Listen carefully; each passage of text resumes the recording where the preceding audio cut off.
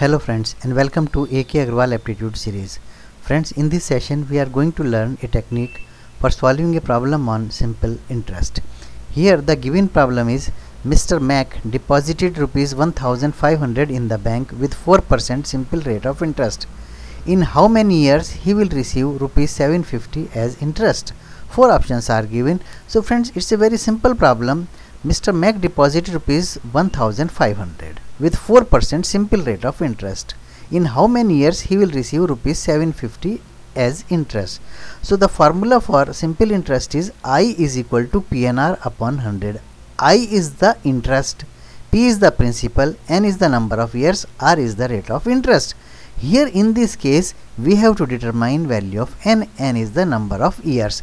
So now in this formula, if we put all these values, I is 750 because he wants interest as rupees 750.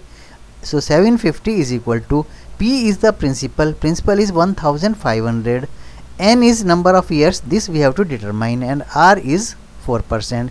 So 750 is equal to 1500 is P, N number of years we have to determine, R is the rate of interest 4%. So 750 is equal to 1500 into N into 4 divided by 100.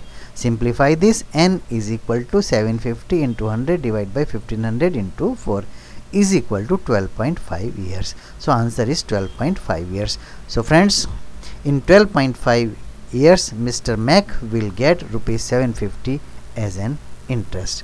Friends, thank you very much for watching this video. You can also follow me on Facebook.